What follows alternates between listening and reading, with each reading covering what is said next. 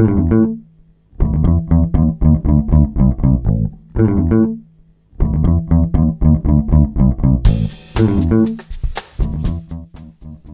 sure you've heard it too. Some fool will be on television or something and say, "These are incredible times in which we live." It's a cliche. And then something happens, like to me the last couple of days. I got out and about, and I step back and I think, well, you know what? For gay people, these are incredible times in which we live. Welcome back to Rob's Feed today. This is episode number 117, and I'm Rob Schendel. Maybe you're a college student living in a dorm. Maybe you just live in a small studio apartment. What you need to do is get over to dormco.com/Rob. Once you're there, you'll find all kinds of items specifically designed for folks living in small spaces. That's dormco.com/Rob. If you don't know him, I'd like to introduce you to someone. His name is Mike Ginn, and he's mayor of Redondo Beach, California. And now he's running for a vacant congressional seat, and I think it's the 36th district. Let me read something from his platform. And it says, in their platform, it says, "You can count on me to be an advocate for green energy solutions, lead efforts to stop illegal immigration by protecting our borders, fight for legislation to increase oversight on insurance companies, banks, and Wall Street, support education at all levels to secure our children's future, and keep America competitive. Please join me in putting country above politics and restoring faith in the American dream for all of us." Now, also on his page, it says, if I can find it real quick here, Mike is married to his husband of 16 years, Christopher Crydell. They were married at the Redondo Beach Historic Morel House in 2008 and currently reside in Redondo Beach. In his spare time, Mike enjoys traveling, snow skiing, working out, and playing the piano. How wonderful. Another gay man seeking a congressional office. But you know what I didn't read to you? Was one line here in his platform. I am a pro-choice. Well, that's great. He's pro-choice, too. He sounds like the kind of guy I would vote for. I'm a pro-choice independent Republican.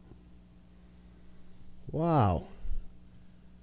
A gay Republican with a platform like that. I'm impressed. But what the hell? A gay Republican? Why? That's like a chicken voting for Colonel Sanders. But it shouldn't be. Why shouldn't there be gay people in the Republican Party seeking office? For some reason, he's a Republican. Although his platform doesn't sound very Republican to me, but he's a Republican. We've come a long way, though, when his gayness has nothing to do with his politics. He's gay and he's a Republican. Wow. So here's a Republican who's married to a man. So you know he's going to be on the right side of the marriage equality issue.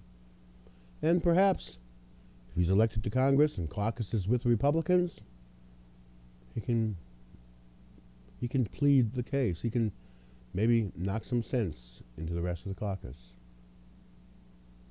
Good luck, Mr. Chin. So the last couple of days here in Chicago have been beautiful. It's already something, I'm not sure, in the 70s, and it's 10 o'clock in the morning. I have 73 according to the temperature on here. And yesterday was the same, if not warmer. So I had to get out, and actually I didn't know where to go, so I just went to the grocery store. I have to tell you, though, as soon as this is a very urban area, right? Very crowded. And so as soon as the nice weather comes out, so do the panhandlers. And I have not been approached by as many panhandlers in such a short period of time for months, if not a whole year. I don't know. But I had enough of them yesterday. Every time I turned around, somebody was asking me for money. But there was something else I noticed yesterday that was brought out by the nice weather. Here I am at the grocery store.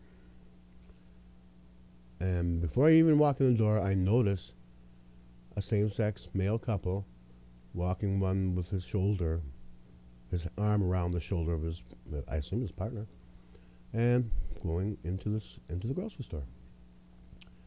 I happened to bump into him a couple times in the grocery store. Not bumping into him, but we're close proximity. And they were teasing and doing this, and the one even turns to me and says, "Will you tell him to stop yelling at me?" And it was like just a fun time. And then I noticed another same-sex couple. And then I noticed another same-sex couple. The grocery store wasn't that crowded. It was 7:30, 8 o'clock at night. And I started then counting. And I saw, boldly walking, holding hands, doing whatever, they're shopping together, 12 same-sex male couples out buying their groceries. I mean, speaking of mainstream, and nobody thinking, not a bit of backlash, nothing at all. It was just fine. Where have I been? When did we get such acceptance? It was just cool to watch. And it made me a little jealous because I'm there alone. But maybe that'll change someday.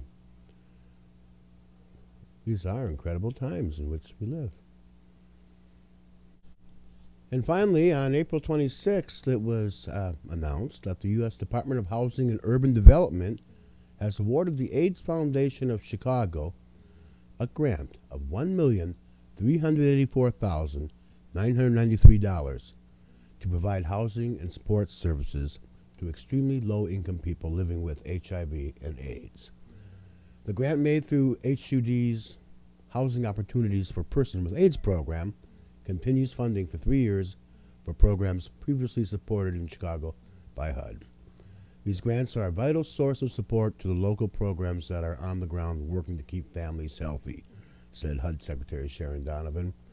Knowing that you have a place to call home can make all the difference to the well-being of families living with HIV/AIDS, many of whom have been on the brink of homelessness. Thumbs up to that.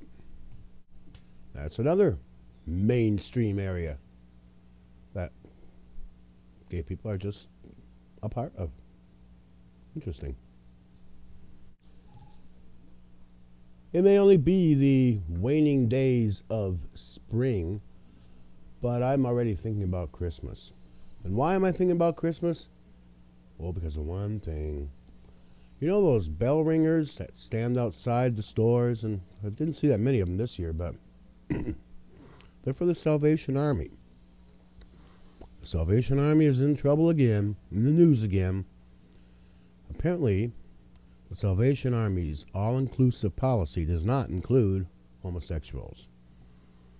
Swedish broadcasters were told that this weekend.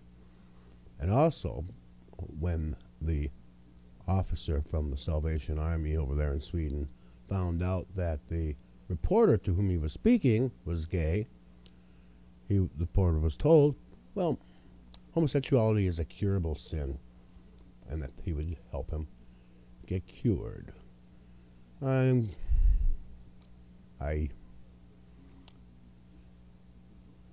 Well, take that, Salvation Army.